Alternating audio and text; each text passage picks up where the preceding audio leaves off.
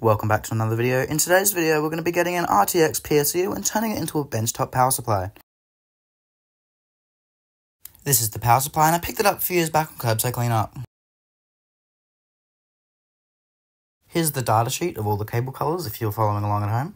I'm going to stop talking and just let you watch the video for a bit.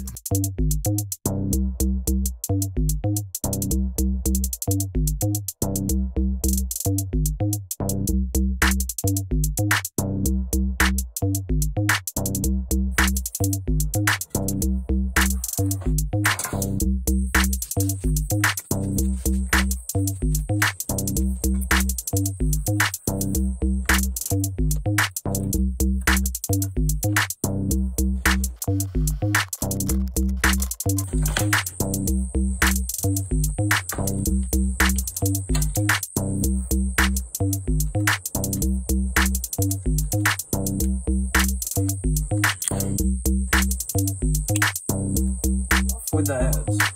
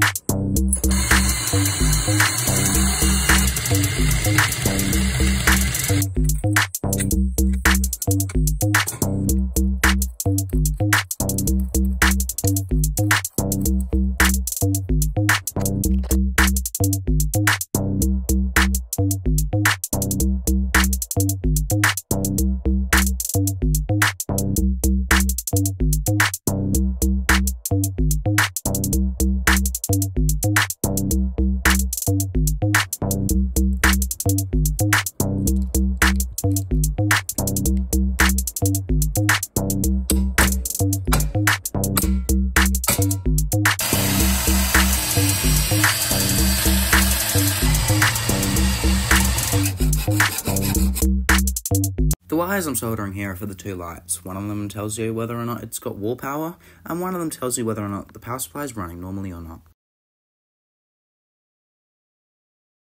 Now this is the start of where things started going wrong. I chopped off a lot of the wires here and left only one for each of them, which meant each of those wires had to be under a lot of load. It's a 450 watt power supply, which equals quite a lot of amps when you do the maths. I had absolutely no idea until just before testing when I figured that out, because I'm not used to working with really high wattage stuff. So here I'm connecting all the individual wires, which I actually have to go and fix later, which you'll see later on in this video.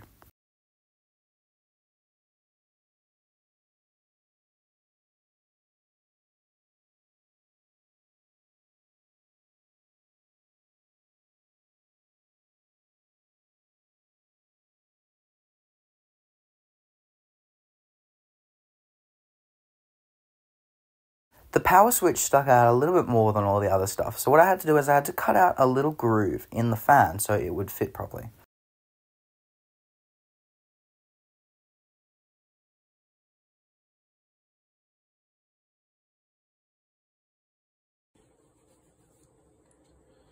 So I was just about to start testing it when I had the thought of the wire thickness.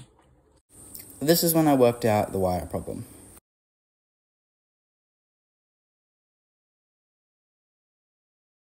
I'm getting quite bored, even watching myself have to take it apart over and over and over again. So what I'm going to do is I'm going to get a bunch of wires, I'm going to put them all together and wind the ends together, and then I'm going to solder them onto the contacts. But there's a whole heap of little bits of just the very last few millimeters of the wires, and including little plastic coating on there. So I have to pull all of them out, and it's quite tedious.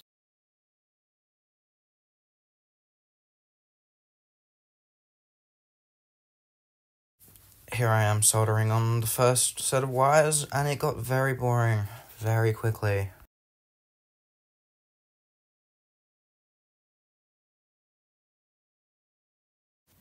Here comes the second set. Lucky for you, my phone decided to stop recording, so you don't get to see me solder on the third and fourth set of wires. Alright, so here I am starting to solder on all the wires onto the contact points, and I don't know why, but for some reason the best view was right in front of the camera, so you get to see my head a lot. At least I got a nice new haircut.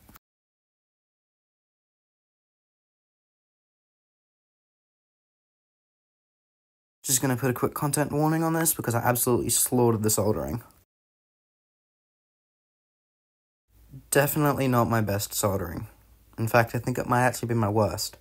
But it works. It's just so pretty. And it's time to put it back together for, I think, the 4th or 5th time.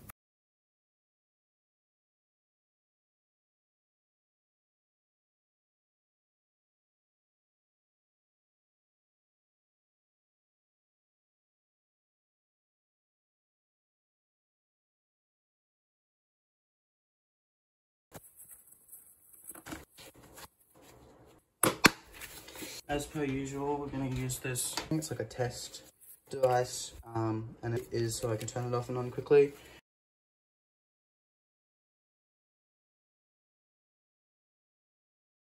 I'm going to turn it on and see what happens. So no, there's no power to it just yet. We're turning the device on. And just this red light should turn on. Yep.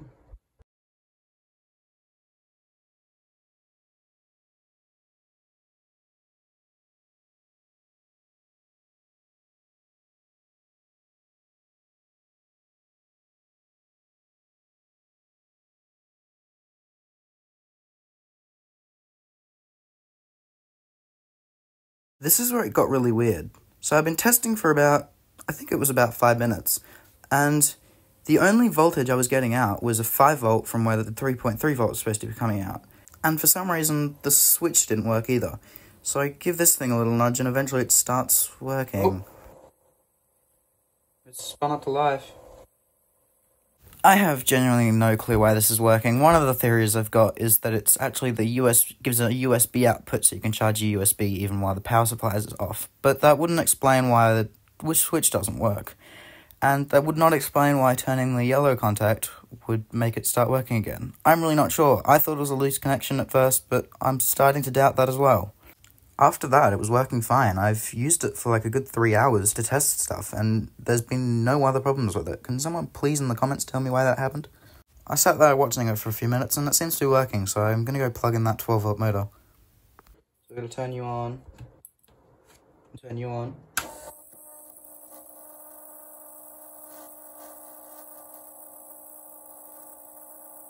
And it's working. Great thing about making this is I've got a whole heap of wires left over that I can use for other projects now. After leaving it for a bit, I'm just going to see what it'll do if I put a 12 volt LED into it.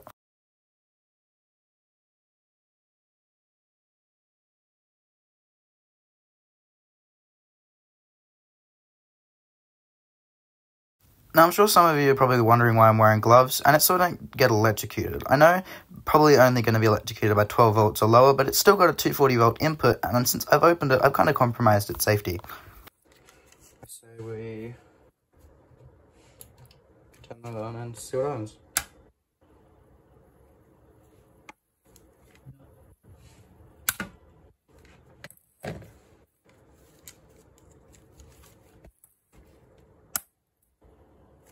Yeah, LED's not working because we...